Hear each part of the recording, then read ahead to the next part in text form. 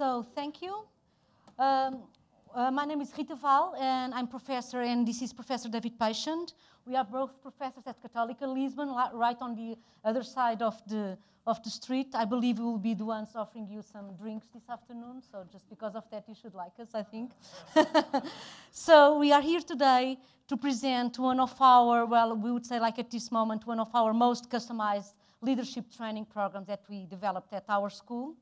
It was a program together with Sands China Integrated Resorts, and basically we'll try to explain the type of program that we developed, the type of challenge that we faced, and what were the learnings at the end. So what were the outcomes? What have we learned from this? We promise to offer you, lots of interesting stories, and we have a very nice video to show you at the end, and that hopefully will really describe the kind of challenge that we faced. So, sorry, we are just figuring out how this works. Wonderful. So, first thing, let me first introduce you to the company. So, this is not a fake picture. This is really Macau. This is the modern part of Macau. And basically what happened was that we were approached by Sands China a couple of months ago, and Sands China had a big challenge. They wanted to develop this customized, fully integrated learning program. And Sands China, just to give you an idea, is the leading developer, owner, and operator at Macau. They own 5 big resorts, extraordinary resorts. So this is the kind of the sightseeing that you get when you are getting the ferry from Hong Kong to Macau. You see Sands all over the place. And Sands owns the Venetian Macau, which is a kind of a high-scale kind of resort. They even have their own canals with the gondolas in there, so they really try to replicate Venice in their infrastructure, in their facilities. They have the Sands Macau, which was originally the first one. It was the first resort that was developed in there. It's really amazing to look at this picture, especially us that we have been there already several times, when we think that this was implemented back in 2004, and that before that, this was a swamp.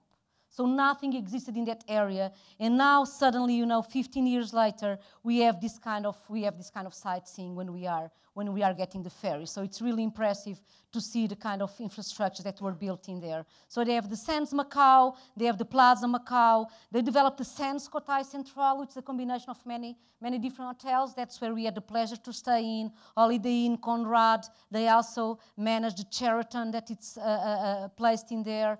And then finally they have the famous Parisian Macau.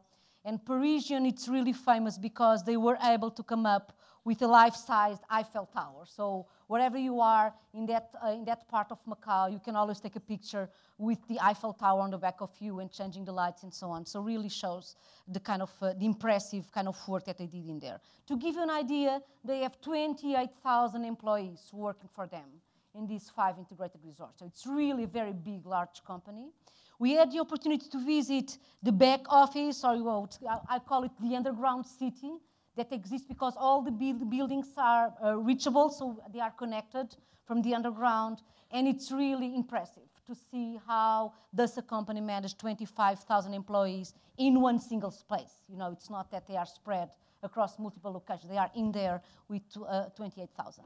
So they also own, just to give you an idea that they don't focus just in terms of the resorts, they also have Cotai Expo. This was one of the main goals from the beginning.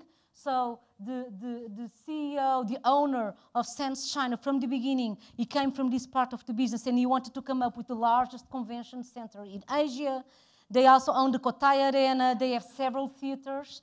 And together with that, they have the Cotai Waterjet, and they also own their own private jet company. So we are talking about, this, the original, it's in Las Vegas. We are talking about this big multinational, large upscale kind of company.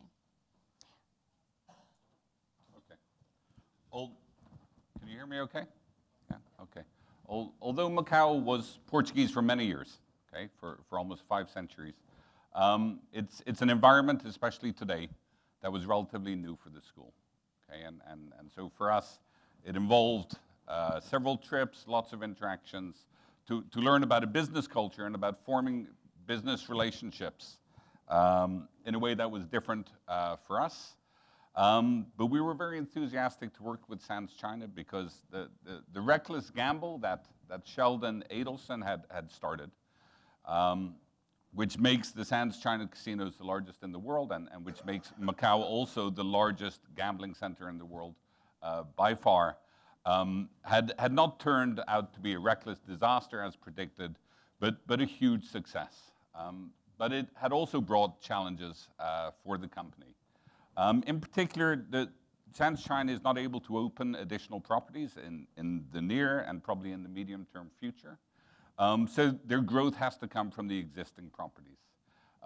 There's a lot of competition, okay, both in Macau and also in other Asian destinations. And in Macau, from Macau entrants as well as the major competitors in the world. Being part of China also brings unique economic, political, and regulatory challenges. For example, it was absolutely essential that Sands China demonstrate to the Chinese government that they were training the local population to assume international leadership positions.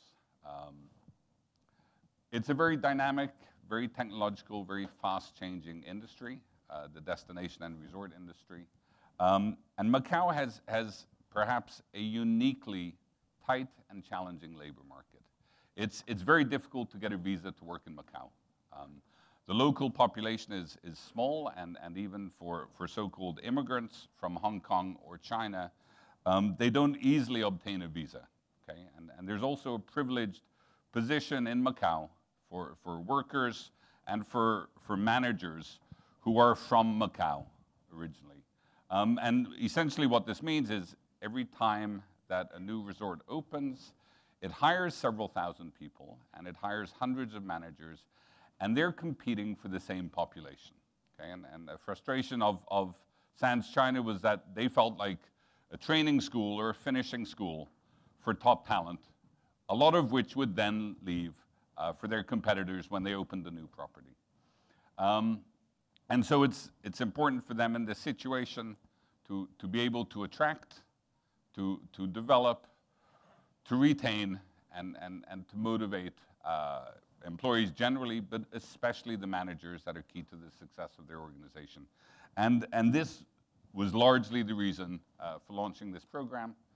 This is Antonio Ramirez. He's originally Portuguese. He's been in Macau for about 15 years. Okay, so he's been involved in this project from the beginning and is the HR, or in charge of HR for Sands China. The challenge he brought to us is to build on their tradition of training people and valuing people and being pioneers in some respects, but to come up with a program that had several strong characteristics. This would bring together between 25 and 30 managers from across the business units. Okay? When you see the video, they look very young. They're not as young as they look because a lot of them, I mean, lucky them, they look in their 20s, they're in their 30s, but a lot of them are vice presidents, they're senior directors in their organization, and they manage hundreds of people. Okay? On the other hand, they are often operating in silos, and so they needed to have contacts and also to understand the business from a broader perspective. They needed state-of-the-art insights into the resort industry, and many of them had not left Asia or Macau specifically. The group that we trained were considered the high-potential local employees that they're hoping will assume the management positions, because at the highest level, the very top managers, with the exception of the CEO of Sands China, are still European and North American managers. They wanted to bring an international perspective and also provide an experience that would keep these people in the company, okay, and keep them motivated and have them, direct the rest of their career towards Sands China. Okay, let me briefly explain the program, and then we will show you the video because we think, one image, it's worth 1,000 words. So, Sands China, the program that we developed, that we proposed them, was a strategic international leadership program. We did partnerships with 2 schools, and we proposed to offer training in 3 different continents. So basically, we started in Macau, where we did a partnership with University of St. Joseph, local university, local training. This was something highly valued. Then we moved them to Europe. We offered them training here at Catolica, mostly based on leadership. We took them also, third week, we went to Cornell University in the US. We partnered with the best hospitality school in the world to offer state-of-the-art, top kind of training. And we designed this program in such a way that would allow them to not just be exposed to multiple cultures, which was something really important, also to be exposed to multiple contents in different facilities, which for them was something that was highly valued. So we offer them in 3 continents, 3 different schools. We partner with top schools, and basically in each school we offered specialized training, which was something also very important. Each week that we offered them, we had a 5-week training, multiple in some locations like Macau and in Lisbon, two times. We offered them specialized training, really specific. In the case of University of St. Joseph, we focus on local business and political specificities. The Asian market, I must tell that I love. Macau was Portuguese for a long time. We land in Macau, we see everything written in Portuguese and in Chinese, but it's a totally different culture. So, total different culture, total different way of doing business. Even the participants themselves, they have multiple cultures also. They need to be exposed the kind of specificities of Chinese business culture, of specificities of Macau culture. So, University of St. Joseph was the one offering this. Then we moved them to Catolica. They come to Europe. For them by itself, just to come to Europe was something extraordinary. We brought them here at Catolica, and here we offer them 1 full intensive week of leadership and change management. And then we took them to Cornell for a very strong and intense week on strategic hospitality, and we ended up again the program in Macau. Importantly, and we are running a little bit out of time, so I want to be brief on this, we had an integrated challenge that was from the first day until the last day, one of the core things of the program.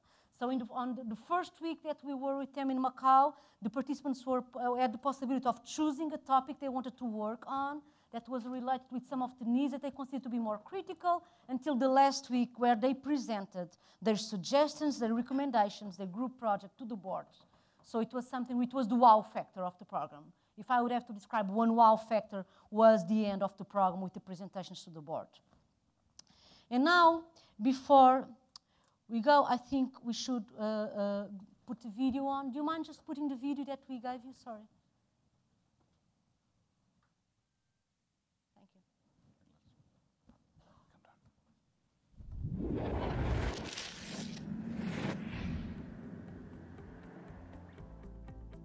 I thought the program was amazing. It was a chance for me to take myself out of the organization and, look at it from a different perspective. I mean, we're always very busy with day-to-day. So this was a great opportunity for me. And, it was to see how we actually benchmark against our competitors in an international level. So that was what was very important to me. In reality is that this course actually is a few months program, but we need to do all the things in a few months. Like we have project, we need to go to study, and then we have a lot of courses. And I think the professor really did very good on that because, they have different things to educate us and then show us the real life example by case study or go through the video. We contact Catolica and they accommodate our needs. So it's a tailor-made program for our industry and specific for our company. It's a very good program because it allows people to go to university here in Macau, university in Lisbon, Catolica, and then in New York with Cornell. So that was the rationality behind. We received a lot of feedbacks from the participants, very positive ones. Everybody was excited about the program.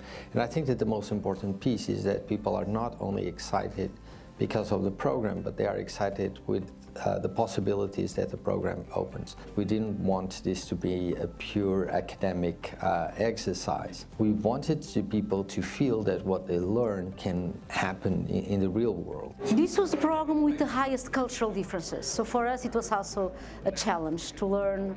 It was the first program that we had in Asia. And it was a program that we ran across 3 different schools in 3 different continents.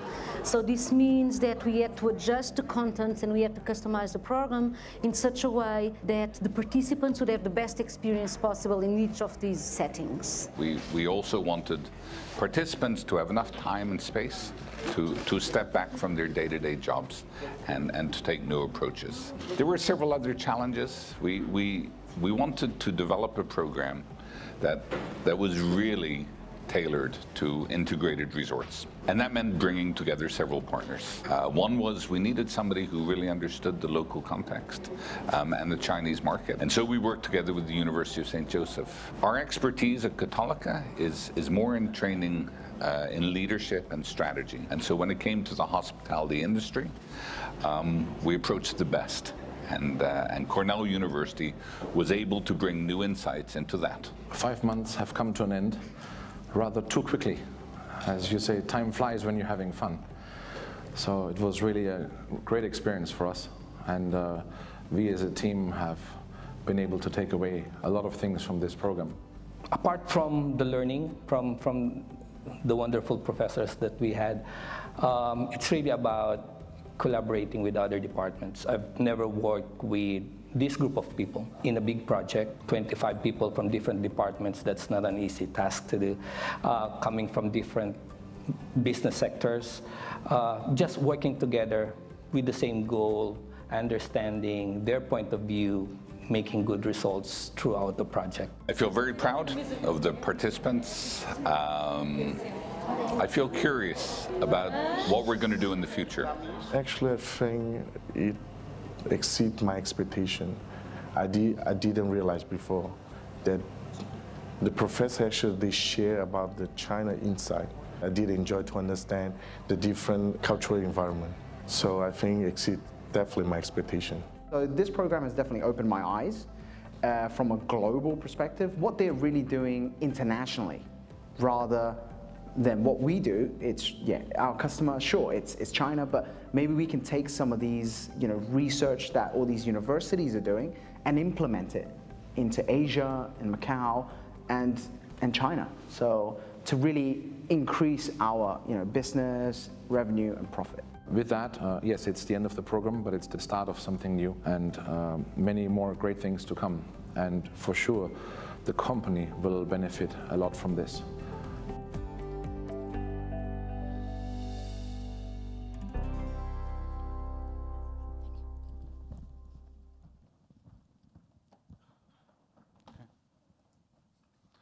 Okay, just to wrap up, the good news is that we're going to continue working with SANS China. We're working on the next edition. We're fine-tuning it. We're thinking of bringing in more coaching, some new sessions, okay? Maybe fewer sessions and longer sessions. And in other ways, we're trying to build on this year's model. But there's some things that we think led to its success, okay? So the high degree of customization, which really involved living with the customer to some extent and spending time with them and understanding them. With them, we worked to make sure that the content that we were going to apply was relevant to their situation. We established 2 new partnerships. In fact, Catolica Lisbon has lots of great partnerships, so we're lucky in that regard. But we went out and we tried to choose the partners that would be the best for this situation, okay, which is not the easiest thing to do, but it paid off, and now they're parties that we can work with in the future. We tried to bring an integrated perspective to people who prior to this, were very specialized in their functions and their departments. And we also had lots of cultural and networking opportunities so that the people had an enjoyable time, but could also in these settings really get to know each other. This was a journey, and like a lot of journeys, it involved some risk, but it involved a lot of learning, we think, for the participants, for SANS China, and also for us. So thank you. Thank you.